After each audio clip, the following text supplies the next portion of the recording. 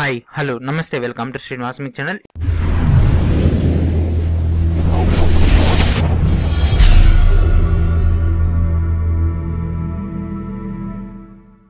ఈరోజు మనం RRB JEE NTPC RRC SSC JEE సంబంధించినటువంటి ప్రిపరేషన్లో భాగంగా లైఫ్ సైన్స్ సంబంధించినటువంటి ఇంపార్టెంట్ క్లాస్ అన్ని కూడా ప్రొవైడ్ చేయడం జరుగుతుంది.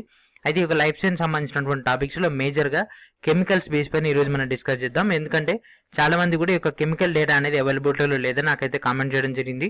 సో వాళ్ళందరి కోసం ఈ యొక్క కెమికల్ డేటా అనేది ప్రొవైడ్ చేస్తున్నాను. సో ఈ యొక్క కెమికల్ డేటా అంటే ఏం లేదు, ప్రజెంట్ మన నిత్య జీవితంలో మనం ఉపయోగించేటటువంటి కెమికల్స్, వాటి యొక్క కెమికల్ నేమ్స్, అదేవిధంగా వాటిని ఏ విధంగా యూటిలైజ్ చేస్తారు, ఇలాంటి డీటెయిల్స్ తోటి ఈ వీడియో ఉంటుంది. అదేవిధంగా ఇక్కడ ఇచ్చేటటువంటి ఈ టాపిక్స్ నుంచి ఎగ్జామ్ పాయింట్ ఆఫ్ వ్యూలో ఏ విధంగా అడుగుతారో అలాంటి డీటెయిల్స్ ఇప్పుడు మనం చూద్దాం. ఫస్ట్ పాయింట్ వచ్చేసి తినే సోడా. సో వంట సోడా అని తినే సోడా అనడం జరుగుతుంది. అండ్ ఈ వీడియోని ఇంగ్లీష్ మీడియం వాళ్ళ కోసం కూడా మీరు జస్ట్ ఈ వీడియోని లిజన్ చేయండి. లిజన్ చేస్తే దీంట్లో ఉన్నటువంటి డేటా అంతా కూడా మీకు అర్థం అవడం జరుగుతుంది. అండ్ ఈ యొక్క దీంట్లో ఉండేటటువంటి కెమికల్ వచ్చేసి sodium by carbonate. Sodium by carbonate ని దీంట్లో యూటిలైజ్ చేయడం జరుగుతుంది. దీన్ని మేజర్ గా పిండి పదార్థాలు, రొట్టెల తయారీలో ఉపయోగించడం జరుగుతుంది. అయితే ఎగ్జామ్ పాయింట్ ఆఫ్ వ్యూ ఏ విధంగా అడుగుతారంటే సోడియం బైకార్బోనేట్ అనేది దేనికి సంబంధించినటువంటి సాధారణ నామం అని అంటే ఇది ఆల్రెడీ ఏఎల్పి దాంట్లో ఈ క్వశ్చన్ అయితే రావడం జరిగింది. ఆగస్టు 30 రోజు ఈ క్వశ్చన్ అయితే రావడం జరిగింది ఏఎల్పి ఎగ్జామ్ లో. కాబట్టి ఎగ్జామ్ పాయింట్ ఆఫ్ వ్యూలో యాజ్ వెల్ యాజ్ మనకు ప్రీవియస్ గా జరిగినటువంటి ఏఎస్ఎం ఎగ్జామ్ సంబంధించి as well as NTPC base పైన అండ్ గ్రూప్ డి బేస్ పైన అన్ని కలెక్ట్ చేసి ఒక చిన్న టేబుల్ తయారు చేసి ప్రొవైడ్ చేయడం జరుగుతుంది. And next Chakali soda. Chakali soda అంటే బట్టల సోడా. దీంట్లో మనకు సోడియం కార్బోనేట్ ఉంటుంది. సో తినే సోడాలో బై ఉంటుంది, తినని సోడాలో బై ఉండదు.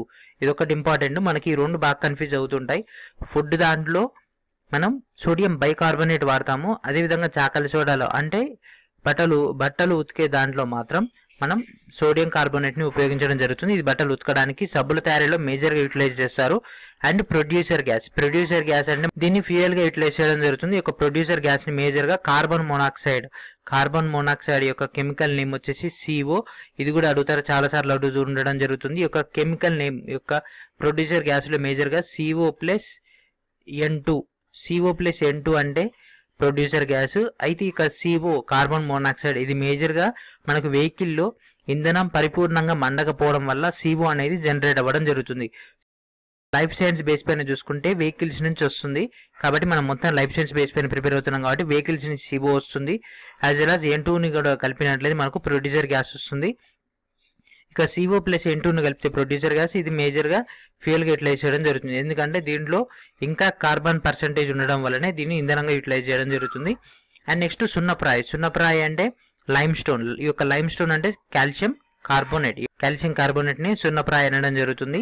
ఈ యొక్క సున్నప్రాయ తర్వాతనే మనకు పాలిష్ బండల్ రావడం జరుగుతుంది. ఫస్ట్ ఆఫ్ ఆల్ మనకు సున్నప్రాయ అనేది న్యాచురల్ గా వస్తుంది. ఈ యొక్క సున్నప్రాయని అంటే లైమ్ స్టోన్ ని మేజర్ గా సిమెంట్ ఫ్యాక్టరీలో యూటిలైజ్ చేయడం జరుగుతుంది. సో సిమెంట్ మ్యానుఫ్యాక్చరింగ్ కంపెనీస్ అన్ని కూడా లైమ్ స్టోన్ ఉండేటటువంటి ఏరియాస్ లోనే మైనింగ్ అనేది చేయడం జరుగుతుంది. మైనింగ్ చేసిన తర్వాత దాని దగ్గర పట్లనే వీళ్ళు ప్లాంట్ అనేది ఎస్టాబ్లిష్ చేస్తారు. సో మైనింగ్ ఒక పెద్ద ప్రాసెస్ ఈ యొక్క సున్నప్రాయకి సంబంధించింది. అండ్ నెక్స్ట్ తడి సున్నం. ఈ యొక్క తడి సున్నంలో మనకు హైడ్రాక్సైడ్ ఉండడం జరుగుతుంది, కాల్షియం హైడ్రాక్సైడ్. గోడలకు సున్నంగా వేయడానికి ఉపయోగించడం జరుగుతుంది. సో సున్నాన్ని వాటర్ లో మిక్స్ చేస్తే మనకు తడి సున్నం వస్తుంది. అప్పుడు మనకు అది కాల్షియం హైడ్రాక్సైడ్ గా అవ్వడం జరుగుతుంది. దీన్ని మనం గోడలకు సున్నంగా పెయింటింగ్ గా యూటిలైజ్ చేయడం జరుగుతుంది. ప్రజెంట్ అన్ని పెయింట్స్ వచ్చాయి. పెయింట్స్ కంటే ముందు మొత్తం కూడా సున్నాలు వాడేవాళ్ళు. And next plaster of Paris అంటే అందరికి తెలిసిందే, గణేష్ విగ్రహాలు తయారు చేస్తారు. అండ్ దీని యొక్క కెమికల్ నేమ్ వచ్చేసి కాల్షియం సల్ఫేట్ హెమిహైడ్రైడ్. ఇది మాత్రం దాదాపుగా 10 times అయితే అడగడం జరిగింది. దీంట్లో 7 times స్టేట్ ఎగ్జామ్స్ లలో, 3 times సెంట్రల్ ఎగ్జామ్స్ లో రావడం జరిగింది. మనకు ఆగస్టు సెప్టెంబర్ లో జరిగేటటువంటి ఆల్మోస్ట్ ఆల్ ప్రతి ఎగ్జామ్ లో కూడా ఈ క్వశ్చన్స్ అయితే వస్తున్నాయి. ప్రజెంట్ మనకి ఎన్టీపీసీ ఆర్ఆర్సీ కూడా ఈ రెండు కూడా మనకి ఆగస్ట్ సెప్టెంబర్ ఆ టైంలో రాబోతున్నాయి. కాబట్టి ప్లాస్టర్ ఆఫ్ ప్యారిస్ కూడా చాలా చాలా ఇంపార్టెంట్. దీన్ని POP అంటారు. అన్నిసార్లు మనకు డైరెక్ట్ గా అడగకుండా POP యొక్క కెమికల్ నేమ్ ఏంటిదని అడగడం జరుగుతుంది. సో కొన్ని ఎగ్జామ్స్ లో డైరెక్ట్ POP యొక్క కెమికల్ నేమ్ అని అడిగిండు కాబట్టి డైరెక్ట్ నేను అది చెప్తున్నాను. Plaster of Paris means POP అంటే కాల్షియం సల్ఫేట్ హెమిహైడ్రేట్. దీన్ని విగ్రహాలు తయారీకి, బొమ్మల తయారీకి, అదేవిధంగా ఎముకలు విరిగినప్పుడు కట్టుకట్టడానికి కూడా దీన్ని యూటిలైజ్ చేస్తారు. సో దీంట్లో మనకి ఈ బెనిఫిట్ కూడా ఉండడం జరిగింది. అండ్ సీలింగ్ కోసం కూడా దీన్ని యూటిలైజ్ చేయడం జరుగుతుంది. అండ్ నెక్స్ట్ జిప్సం అంటే కాల్షియం సల్ఫేట్ హైడ్రేట్ అంటే జిప్సం. ఈ జిప్సాన్ని కూడా మనకు సిమెంట్ ఫ్యాక్టరీలో యూటిలైజ్ చేస్తారు. సో మనకు లైమ్ స్టోన్ జిప్సం కూడా యూటిలైజ్ చేయడం జరుగుతుంది సిమెంట్ ఫ్యాక్టరీలో. And next quick silver quick silver అంటే ఇది మనకు సిల్వర్ ని ఫాస్ట్ గా తయారు చేస్తుందని అనుకుంటారు. కాకపోతే క్విక్ సిల్వర్ అంటే మనకు పాదరసం అంటే మెర్క్యూరీ. సో మెర్క్యూరీని క్విక్ సిల్వర్ అనడం జరుగుతుంది. ఈ విధంగా కొన్ని టర్మినాలజీస్ ఉంటాయి, మొత్తం కన్ఫ్యూజింగ్ గా ఉండడం జరుగుతుంది. పాదరసం అందరికీ తెలిసిందే, మనకు థర్మామీటర్ లో యూటిలైజ్ చేస్తారు. సో నార్మల్ థర్మామీటర్స్ లో మొత్తం కూడా మనకు పాదరసాన్ని యూటిలైజ్ చేయడం జరుగుతుంది. కొన్ని industrial purposes as well as specialised పర్పస్లలో మనం ఆల్కహాల్ ని యూటిలైజ్ చేస్తాము. సో మోస్ట్లీ మనం థర్మామీటర్ అంటే పాదరసం గుర్తుకొస్తుంది, మెర్క్యూరీ. క్విక్ సిల్వర్ అంటే మెర్క్యూరీ. అండ్ హైపో అంటే ఇది కూడా చాలా చాలా ఇంపార్టెంట్ ఫ్రెండ్స్. హైపో అంటే సోడియం థయోసల్ఫేట్. చాలా సార్లు వచ్చింది, మీరు అకాడమిక్ ఇయర్ లో చూసుకున్నా ఈ క్వశ్చన్ ఎక్కువ సార్లు వచ్చింది. అకాడమిక్ ఇయర్ లో కాంపిటేటివ్ ఫీల్డ్ లో చూసుకున్నట్లయితే దాదాపుగా 20+ టైమ్స్ అయితే రావడం జరిగింది. సో దీనిలో 10 టైమ్స్ మనకు స్టేట్ ఎగ్జామ్స్ లలో రావడం జరిగింది, 10 టైమ్స్ పైన మనకు సెంట్రల్ ఎగ్జామ్స్ లలో వస్తుంటాయి. సో హైపో అంటే సోడియం థయోసల్ఫేట్, దీన్ని మనకు ఫోటోగ్రఫీలలో యూటిలైజ్ చేయడం జరుగుతుంది. అండ్ మిల్క్ ఆఫ్ మెగ్నీషియం అంటే మెగ్నీషియం హైడ్రాక్సైడ్, దీన్ని మనం షుగర్ ఫ్యాక్టరీలో యూటిలైజ్ చేస్తారు. సో మేజర్ గా లైఫ్ సైన్స్ బేస్ చేసుకొని దాని యొక్క పర్పస్ ని బేస్ చేసుకొని మన కంటెంట్ ని తీసుకోవడం జరుగుతుంది.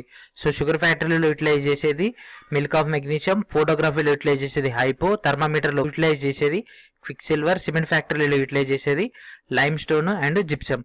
అండ్ నెక్స్ట్ డిడిటి అంటే డ్రైక్లోరో డైఫినైల్ ట్రైక్లోరో ఈథేన్, దీన్ని క్రిమిసంహారినిగా యూటిలైజ్ చేయడం జరుగుతుంది. పంట పొలాలలో దీన్ని యూటిలైజ్ చేస్తారు. డిడిటి మందని అనడం జరుగుతుంది. డిడిటి అంటే డ్రైక్లోరో diphenyl trichloro ethane. And next Marsh వాయువు ప్రయోగాలు చేయడం జరుగుతుంది. ఈ గొడవలు జరిగిన అల్లర్లు చెలరేగినప్పుడు మార్ష్ వాయువును ప్రయోగించడం జరుగుతుంది పోలీసులు. అయితే ఒక మార్ష్ వాయువు అంటే మీథేన్ వాయువు. ఈ యొక్క మీథేన్ వాయువుని మనం ఇంధనంగా వాడడం జరుగుతుంది. ఇది జీవ సంబంధమైనటువంటి ఇంధనం మీథేన్ అనేది, ఇది జీవుల నుంచి రావడం జరుగుతుంది. అండ్ నెక్స్ట్ రసాయనాలు, వీటితో పాటు మనకు కొన్ని ఇంపార్టెంట్ పాయింట్స్ కూడా ఇవ్వడం జరిగింది. సో అధిక పీడనం వద్ద, సో హై ప్రెజరైజ్డ్ పొజిషన్ లో మనకి ఒక సున్నప్రాయి చలువరాయి లెక్క మారడం జరుగుతుంది. చలువరాయి అంటే పాలిష్ బండలు. సో ప్రజెంట్ అందరి ఇళ్ళలో పాలిష్ బండలు ఉంటాయి కదా, అది మనకు లైమ్ స్టోన్ నుంచి ఏర్పడడం జరిగింది. అండ్ నెక్స్ట్ చలువరాయి యొక్క రసాయన నామం కాల్షియం కార్బోనేట్. సో మన యొక్క ఇండ్లలో వాడేటటువంటి పాలిష్ బండల యొక్క రసాయన నామం వచ్చేసి, కెమికల్ నేమ్ వచ్చేసి కాల్షియం కార్బోనేట్. అండ్ నెక్స్ట్ తుపాకీ మందు ఉంటుంది కదా, గన్ పౌడర్ లో ఉండేటటువంటి బ్లాస్టింగ్ ఎలిమెంట్స్ ఏమి ఉంటాయంటే, ఒకటి కోల్ ని యూటిలైజ్ చేస్తారు, పొటాషియం నైట్రేట్ అండ్ సల్ఫర్, ఈ మూడింటిని మిక్స్ చేసి అడగడం జరుగుతుంది. అండ్ గన్ పౌడర్ కూడా చాలా చాలా ఇంపార్టెంట్. చాలా సార్లు ఈ క్వశ్చన్ అయితే రిపీట్ అయితే చేయడం జరిగింది. అండ్ చాలా సార్లు కూడా ఈ యొక్క గన్ మెటల్ సంబంధించి క్వశ్చన్స్ వస్తుంటాయి. And next yellow colour as well as red colour లో ఉండేటటువంటి భాస్వరాన్ని నీటిలో భద్రపరచడం జరుగుతుంది, లేకపోతే అది గాలితో చెరినుంది దహనం అవుతుంది. ఇది కూడా ఇంపార్టెంట్ ఫ్రెండ్స్. మనకు అగ్గిపుల్లలు ఉంటాయి కదా, అగ్గిపుల్లని మనం రెడ్ భాస్వరంతో తయారు చేయడం జరుగుతుంది. వాటిని మనం సెక్యూర్ గా వాటర్ లో దాచిపెడతారు, ఎందుకంటే ఎయిర్ తో కనుక చెరిగిపోయినట్లయితే అది బ్లాస్టింగ్ అవ్వడం జరుగుతుంది. అయితే దీన్ని కొన్ని రకాలైనటువంటి కెమికల్స్ కలిపి దాన్ని మనకు అగ్గిపుల్లలనే తయారు చేయడం జరుగుతుంది, అందుకే అవి దహనం అవ్వవు. బట్ మనం దానిపైన రాపిడి చేసినప్పుడు మాత్రం దాంట్లో ఉండేటటువంటి భాస్వరం అనేది మనకు గాలితో చెరిగిపోతుంది, ఫైరింగ్ అనేది అవ్వడం జరుగుతుంది. అండ్ నెక్స్ట్ నావికులు ఉపయోగించేటటువంటి ఆక్సిజన్ సిలిండర్లలో ఆక్సిజన్ తో పాటు హీలియాన్ని కూడా నింపడం జరుగుతుంది. హీలియం అంటే మనకు జడవాయువు, ఇది కూడా ఇంపార్టెంట్ వన్. ఎందుకంటే హ్యూమన్ గనక అండర్ వాటర్ లోకి వెళ్ళినట్లయితే లంగ్స్ పైన ప్రెజర్ అనేది ఎక్కువ అవుతుంది. యాజ్ వెల్ as మనకు ఆక్సిజన్ తీసుకొని కార్బన్ డైఆక్సైడ్ మనం రిలీజ్ చేస్తాం. మన జనరల్ ఎయిర్ లో మనకు 21% ఆక్సిజన్ ఉంటుంది, రిమైనింగ్ మొత్తం కూడా నైట్రోజన్ ఉంటుంది. తీసుకున్నప్పుడు ఆక్సిజన్ తీసుకొని రిమైనింగ్ గాలితో పాటు లోపల ఉండేటటువంటి చర్య వల్ల కార్బన్ డైఆక్సైడ్ బయటకు వస్తుంది. బట్ అండర్ వాటర్ లో ఆక్సిజన్ సిలిండర్లు తీసుకెళ్ళినప్పుడు దాంట్లో మనకు న్యాచురల్ గ్యాస్ అనేది ఉండకుండా ఆక్సిజన్ తో పాటు హీలియం ఉండడం వల్ల హీలియం అనేది మనకు బయటకు రావడం జరుగుతుంది. దీనివల్ల పర్సన్ కి ఎలాంటి ప్రాబ్లం ఉండదు, కాబట్టి హీలియాన్ని కూడా యాడ్ చేయడం జరుగుతుంది. And acetylene and ఆక్సిజన్ల మిశ్రమంతో gas వెల్డింగ్లలో utilise చేయడం జరుగుతుంది. మనకు వెల్డింగ్స్ చాలా టైప్స్ ఉంటాయి, arc welding, gas welding, MIG welding, టిఐజీ welding, friction welding అని డిఫరెంట్ టైప్స్ ఆఫ్ వెల్డింగ్స్ ఉంటాయి. ఇక ఎసిటిలిన్ ని as well as oxygen utilise చేసుకొని గ్యాస్ వెల్డింగ్స్ యూజ్ చేస్తారు. ఇది ఎసిటిలిన్ గ్యాస్, అదేవిధంగా ఇక్కడ ఆక్సిజన్ గ్యాస్. ఈ రెండింటి యొక్క ఫైర్ ని మనం ఒక టార్చ్ దగ్గర తీసుకొచ్చేసి రెండింటిని మిక్స్ చేస్తాము. ఇక్కడ మిక్సర్ ఉంటుంది, ఇది మిక్స్ చేసిన తర్వాత మనకి ఇక్కడ ఈ విధంగా ఫైరింగ్ అనేది రావడం జరుగుతుంది. దీన్ని బట్టి మనకు కావాల్సినటువంటి ఎలిమెంట్ ని మనం హీట్ చేసేసుకొని దాన్ని మనకు కావాల్సినటువంటి పర్పస్ కి యూటిలైజ్ చేసుకోవచ్చు. అయితే దీంట్లో మనకు 2700 నుంచి 3300 దాకా టెంపరేచర్ ని అడ్జస్ట్ చేసుకోవచ్చు. అండ్ ఈజీగా మెటల్స్, ఎలాంటి మెటల్స్ అయినా కూడా ఇది వాటి యొక్క ప్రాపర్టీస్ ని దెబ్బతీయకుండా వర్క్ అనేది చేయగలుగుతుంది. కాబట్టి చాలా మంది కూడా ఈ యొక్క గ్యాస్ వెల్డింగ్స్ ని ప్రిఫర్ చేస్తూ ఉంటారు for the small amount of work కోసం. And lead pencil, graphite, lead pencils మనం యూటిలైజ్ చేసేటటువంటి HB pencil, 2H pencil, 1H pencil, ఈ పెన్సిల్స్ అన్ని కూడా మనకు మేజర్ గా గ్రాఫైట్ ఉండడం జరుగుతుంది. అదేవిధంగా సర్టెన్ అమౌంట్ ఆఫ్ మనకు బంకమట్టిని కూడా యూటిలైజ్ చేయడం జరుగుతుంది. లెడ్ పెన్సిల్ లో మేజర్ గా ఉండేది గ్రాఫైట్. నీరు 40 డిగ్రీల కన్నా తక్కువగా ఉన్నప్పుడు నీరు వ్యాకోచం చెందుతుంది. ఎస్, ఇది కరెక్టే. కాకపోతే ఏంటంటే చాలా మైన్యూట్ గా ఇది వ్యాకోచం చెందుతుంది. తర్వాత మనకు ఇంకా చల్లారిన కొద్ది దగ్గరికి స్ట్రింక్ అయిపోతుంది.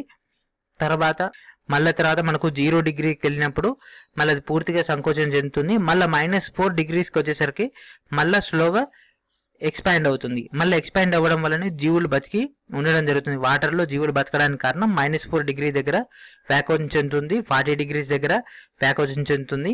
ఈ రెండు సిచ్యువేషన్స్ ఉండడం వల్లనే మనకు వాటర్ మాక్సిమం ధ్రువ ప్రాంతాల్లో అండర్ వాటర్లో మంచు కింద మనకు మొత్తం -4 డిగ్రీస్. అదేవిధంగా మన సముద్రాల్లో చూసుకున్నట్లయితే మాక్సిమం కూడా హైయెస్ట్ టెంపరేచర్ సిచ్యువేషన్ లో 40 డిగ్రీస్ దాకా ఉండడం జరుగుతుంది. అండ్ కలర్డ్ గ్లాసెస్, అదేవిధంగా గాగల్స్ ఐరన్ ఆక్సైడ్ ని కలిగి ఉండడం జరుగుతుంది. మనం యూజ్ చేసేటటువంటి ప్యూర్ ఫార్మ్ ఆఫ్ గ్లాసెస్ కాకుండా సన్ గ్లాసెస్ కానీ అదేవిధంగా కలర్ గ్లాసెస్ తయారు చేసేటప్పుడు ఐరన్ ఆక్సైడ్ ని యూజ్ చేయడం జరుగుతుంది. అండ్ భూగర్భంలో అత్యధికంగా లభించేటటువంటి లోహం అల్యూమినియం. అండ్ ఈ యొక్క అల్యూమినియం ఎక్కడి నుంచి రావడం జరుగుతుంది అంటే బాక్సైట్ గనుల నుంచి రావడం జరుగుతుంది. ఇది ఎక్కువ సార్లు అడుగుతుంటారు. అల్యూమినియం అనేది ఏ గనుల నుంచి వస్తుందంటే బాక్సైట్ గనుల నుంచి రావడం జరుగుతుంది. అండ్ భూగర్భంలో అత్యధికంగా లభించేటటువంటి అలోహం అంటే నాన్ మెటల్ ఎలిమెంట్ ఏంటిదంటే ఆక్సిజన్.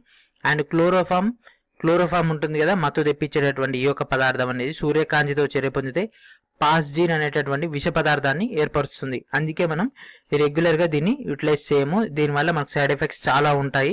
అదేవిధంగా దీన్ని యూజ్ చేసుకున్నటువంటి పర్సన్ కనుక ఒకవేళ ఎండలోకి వెళ్ళినా కూడా సైడ్ ఎఫెక్ట్స్ ఎక్కువగా వస్తూ ఉంటాయి. సో ఇది ఫ్రెండ్స్ ఈరోజు వీడియో. సో ఇక్కడ తోటైతే మన యొక్క లైఫ్ సైన్స్ సంబంధించి కొన్ని ఇంపార్టెంట్ కెమికల్ నేమ్స్ అయితే మీకు అర్థమయ్యాయని అనుకుంటున్నాను. నెక్స్ట్ వీడియోలో మరికొంత ఎడదోగలుగుతాం. అప్పుడు straight my channel, please subscribe my channel, please share everyone. And thank friends, thank for watching.